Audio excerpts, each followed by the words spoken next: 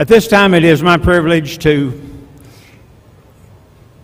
present to you our commencement speaker. Our commencement speaker today is Mr. James H. Dickerson. Mr. Dickerson has sat on this stage for the last 6 years as a regent. His term expired as a regent on January 31, 2013. Today, he honors us by returning as our commencement speaker.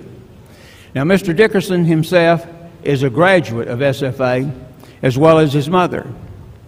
He graduated from SFA in 1968 with a major in chemistry and a minor in biology. And in that same year, 1968, he went to work for Dow Chemical as a research chemist. And he served in that position for some 11 years to 1979. Now, during that period of time, he worked Dow Chemical in the daytime, but at night, he went to South Texas College of Law, where he earned his doctorate of jurisprudence degree. Following earning that degree, he then passed the bar and obtained his license to practice before the United States Patent Office. And then he transferred over to Dow's Chemical Intellectual Division. And there he served in Freeport, Texas. He served in Midland, Michigan. He served in Walnut Creek, California, and he served in Zurich, Switzerland. Throughout his career, he managed many legal professions in the United States, in Switzerland, in the Netherlands, and in Japan, and in Germany. And then in 2004, he retired as a renowned patent attorney. And he and his wife, Linda, moved to New Braunfels to be close to their granddaughters. Now, Mr. Dickerson retired from Dow Chemical as a patent attorney, but he did not retire. He has been extremely busy since then, doing volunteer work and serving on various boards. In New Braunfels, he has served on the Public Libraries Foundation. He has served on the New Braunfels Ethics Commission. He has served on their county's Habitat for Humanity Board of Directors, and he has served as a tutor at his granddaughter's elementary school. In 2004, Governor Rick Perry named him the regent at Stephen F. Austin State University. And he has been extremely engaged with our university since his appointment. For 4 years, he served on the Academic and Student Affairs Committee. 2 years, he served as chair of that committee.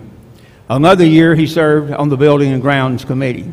And for the last 2 years, he has served as an officer of the board, serving as the secretary to our Board of Regents. Now, his term expired, as I said, on January the 13th, 2013. But Governor Perry did not wait for his term to expire to go ahead and name him to another state board. Before 2012 was over, Governor Perry named him to the Texas Medical Board Review Committee, District 4.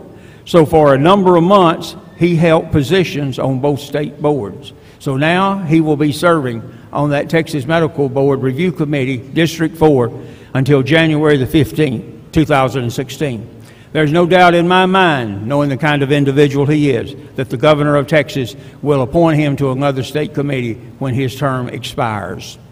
Now, regardless of how successful he has been as a patent attorney, or how busy he has been doing volunteer work or serving on boards, he is first and foremost a family man.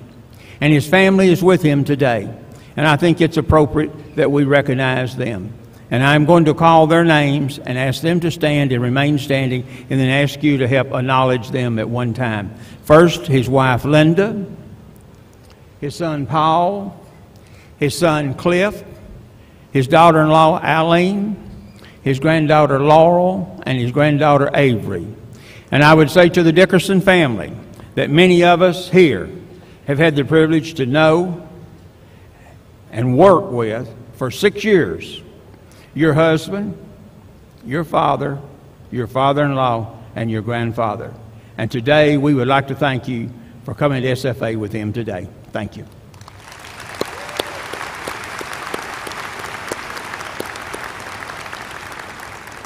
And now it is my privilege to present to you our former regent, our alum, and our commencement speaker, Mr. James H. Dickerson.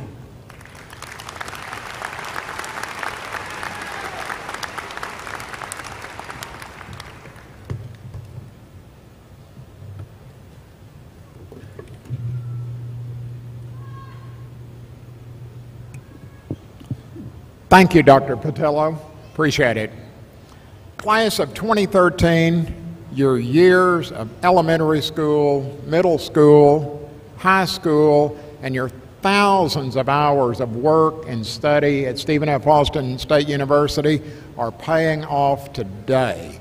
Congratulations. Let's give yourselves a round of applause.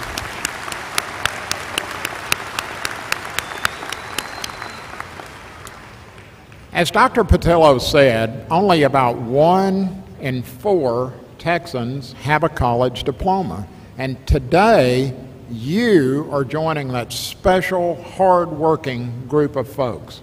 Again, congratulations.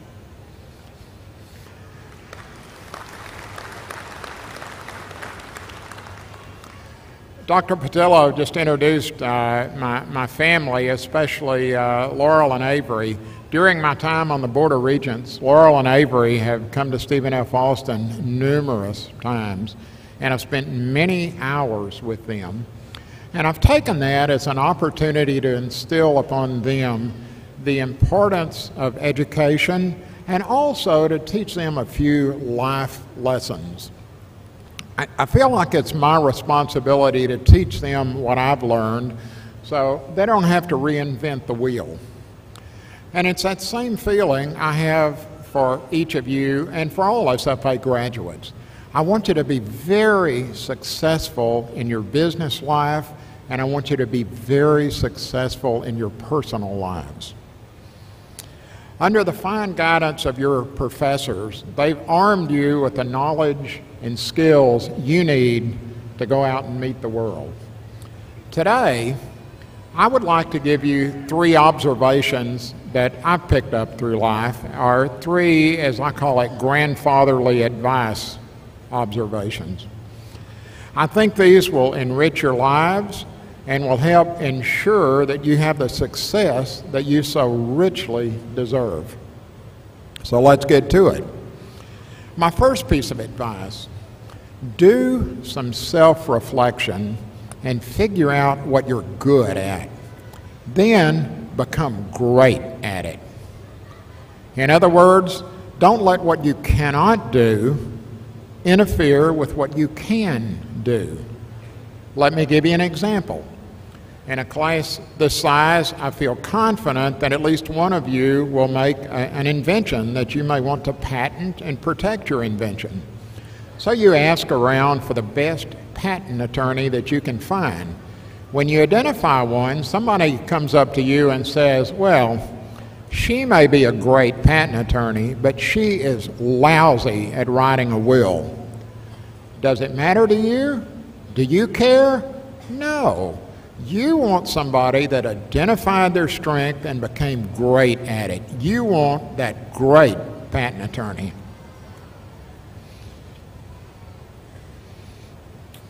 So my first piece of advice is find your strengths and become great at them. Never let your weaknesses, and we all have weaknesses, never let your weaknesses slow you down. My second piece of advice: pay very close attention to the little decisions in your life. It sounds counterintuitive, but it's these little decisions, they're the ones that need very careful attention. We all give great consideration to the big events, our careers, our finances, marriage, but we spend little or no time on so many of the little decisions and interactions. Again, let me give you an example. When we are under great stress, how do we treat our families?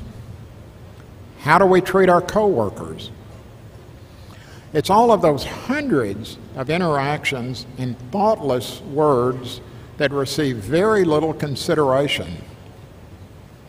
Yet, it's those interactions that define our character, that define who we are. Don't let inattention to the small stuff, the little things, alter the person that you want to be.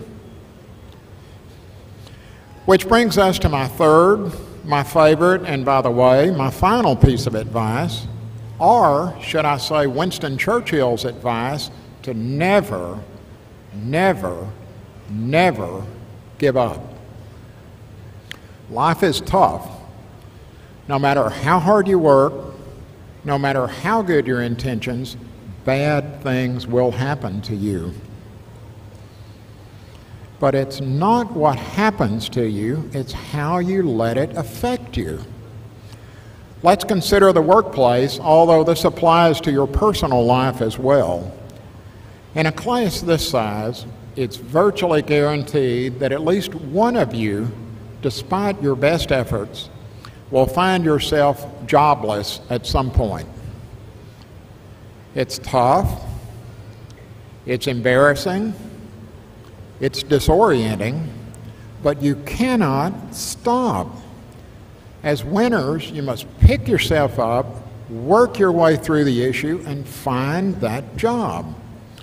Now, the good news is, once you've worked your way through your struggle, you'll find that you're wiser, you're stronger, you're much more experienced, and you have a much better sense of what makes you happy. Life will knock you down, whether in the forestry, business, liberal arts, science, nursing, or math fields. True success comes to those who hold on long after others have let go. Never, never, never give up. So let's review. You arrived today with exceptional and hard-earned knowledge, and I've given you some advice. My advice has been, take stock of your particular strengths, define what they are, and become absolutely great at them. And as you move forward in life, pay very close attention to the little decisions. They make you who you are. And regardless of life's difficulties, never, never, never give up. Ladies and gentlemen, it's been my honor to serve as a member of your Board of Regents for the last 6 years. I'm excited about your road ahead, and I wish you all the success in the world. This is my final official act at Stephen F. Austin State University. So from my family to you and to your families, I offer a heartfelt congratulations.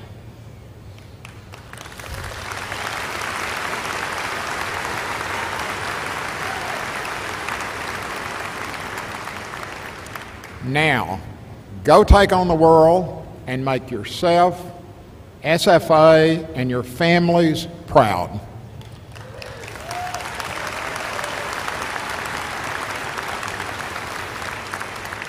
Okay, class of 2013, are you ready for the big event? Dr. Patillo, let's do it.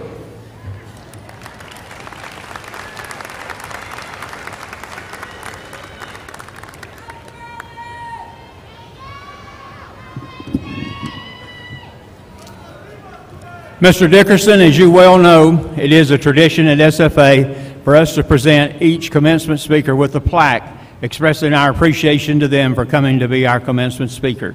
Today, on behalf of our graduating seniors in SFA, I would like to present such a plaque to you. And thank you for speaking to this one half of our graduating class, and also for coming and speaking to the other one half of our graduating class this morning at 9:30. I know you concluded by saying this was your last official duty at SFA, but I would like to add one more request on that list, and that was you spend the next few years continuing to work on Laurel and Avery so they will be lumberjacks in a few years. Thank you.